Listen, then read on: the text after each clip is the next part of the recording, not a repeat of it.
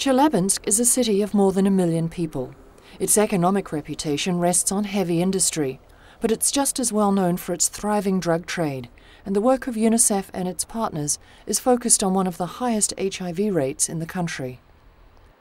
The consequences can be seen at this paediatric hospital. Since the epidemic began, more than 1,500 babies have been born to women living with the disease. Or at this daycare centre, which gives parents the childcare and support they need to be able to continue working and maintaining their families. When these kids first arrived, they couldn't hold a spoon properly, couldn't eat, couldn't converse. So it was really here they learned to walk, to talk, to eat. Isn't that right? Nobody is more familiar with the toll that AIDS has taken in Chelyabinsk than Sergei Avdyeev. He's the director of COMPASS, a UNICEF-supported organization that ensures there are no gaps in the care of the children of the epidemic. Successful treatment begins in the pediatric ward. Of the almost 1,000 babies that have been admitted since 1998, fewer than 50 have been diagnosed HIV positive.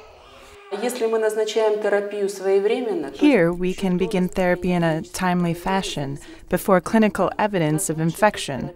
This means the baby doesn't get terribly sick. Across town, this daycare centre provides another link in the chain of UNICEF support. About half of the 50 children are HIV positive. Many of their parents are unable to care for them. I know these children well. Their mothers were my first patients at the AIDS center. They decided to become mothers, and now I know their children. Sergei Avdyeev's personal touch with the children is backed by an extensive network of support at every level of society. It has brought together municipal authorities, national governments, different sectors of government, social services, health services, etc., together with civil society organizations, people living with AIDS, and it's a real joint project where UNICEF, together with other partners, is implementing change.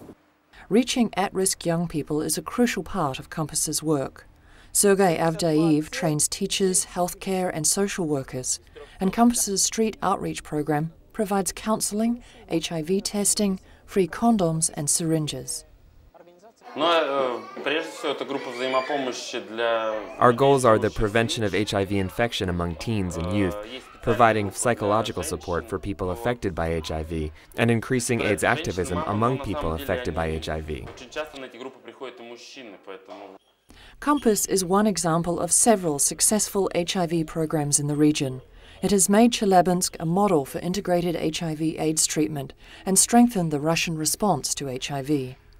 The project is already starting to have other sites that are trying to replicate the idea, but one of the big achievements of the project is not only in the fact that it helped train staff, several hundred staff, that it helped bring together health services, social protection services and others to talk to each other.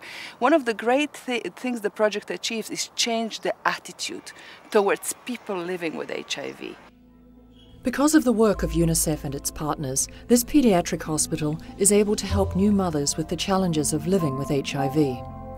This baby was born severely underweight, but is now able to go home and will continue to receive help from COMPASS.